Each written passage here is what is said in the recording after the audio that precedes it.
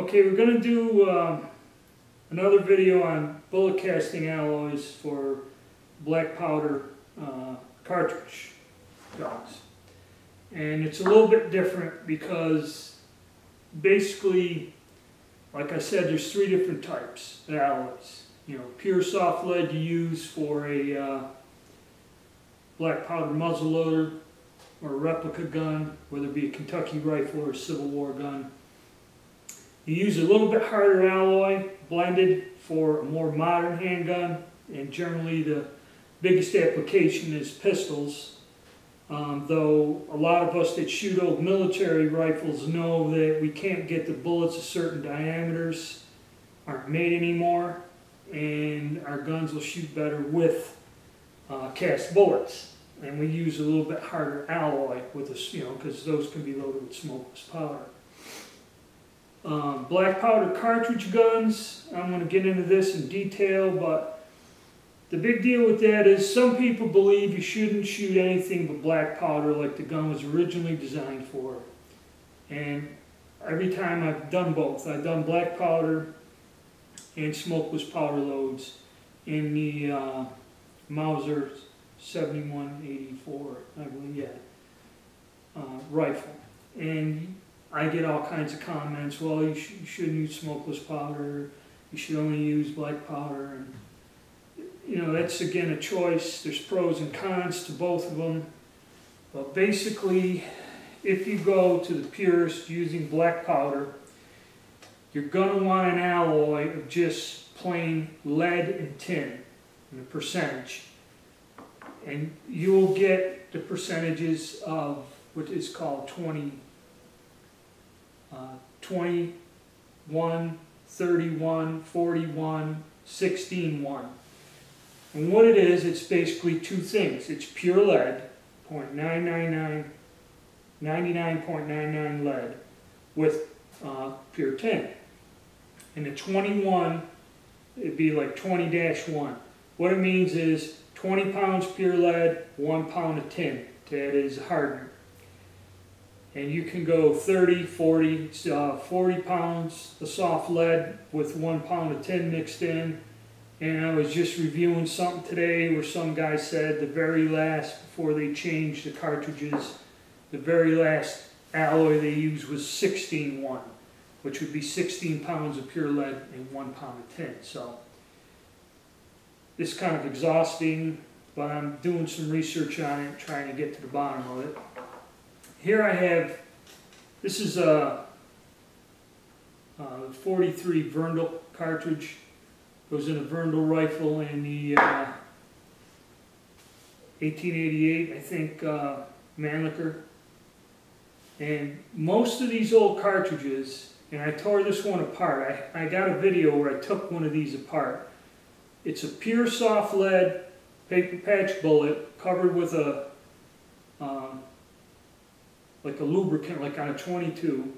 And then there is a lubricant cookie underneath this.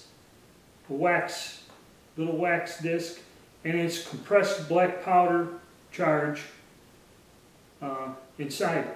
And what I mean by compressed, I'll go over that when I get into loading black powder cartridges.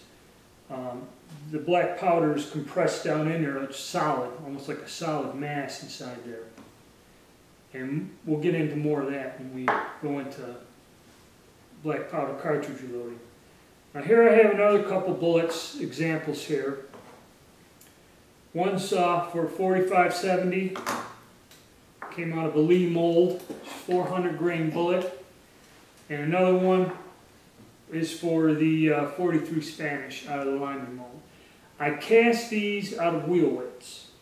Now I did that with the intent of firing a wheel weight bullet with a smokeless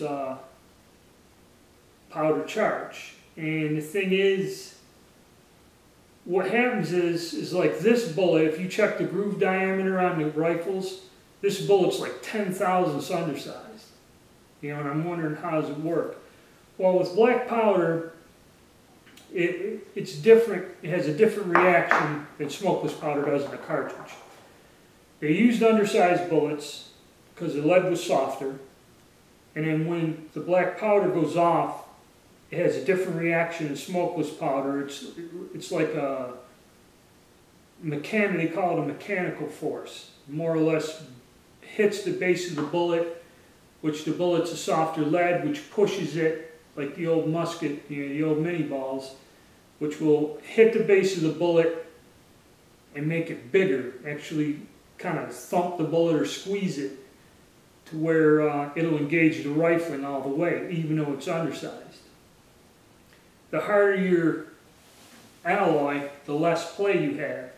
So actually, if you load these with smokeless ammo or smokeless powder in a black powder gun, you could seriously lead the barrel up. Unless the bullet is already 1/1000 to 2/1000 in diameter, bigger than the groove diameter. The only problem with that is now you got an out-of-spec bullet, you got to stretch out the case may not chamber, you run into other problems. So the limited amount of work I've done, I'm going to go back to where I'm not going to use these wheel weight bullets with a smokeless load. I'm going to go just specifically to the black powder right for now and get the lead alloy. Now I blended some, actually be 19 pounds of supposed pure lead with a pound of tin. And I made up some of this, so that's pretty close to 20 to 1 is what they recommend and what I guess the government used at one time. And I've read some books. We're going to do a book review and go over that. So I've kind of shifted gears in the black powder cartridge stuff. So I'm going to cast some of a softer lead alloy and try to use the designs, especially like in the 43 Spanish. You can't get a larger bullet diameter. It's undersized. You have to use a soft lead. And we'll try to do an experiment and see how it works with the black powder and also maybe a smokeless load with the soft lead. Same with the 4570. I'll go over that specifically. I've been doing some work with the 4570. And the one thing you don't want to do, if you lead up a barrel like a pistol barrel, and I'm going to do a video on the Lewis lead remover, it's pretty easy to kind of correct that problem in a handgun. On an old rifle, if you lead the barrel up, you have a totally different problem and a huge crisis.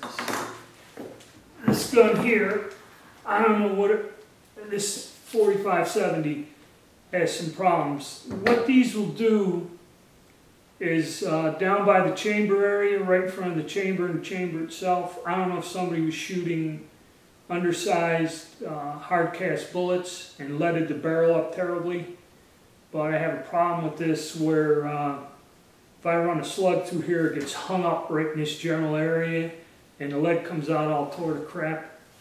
It could be pitting, it could be a combination of pitting and leading, because somebody did shoot this gun and it was kind of dirty when I cleaned it out.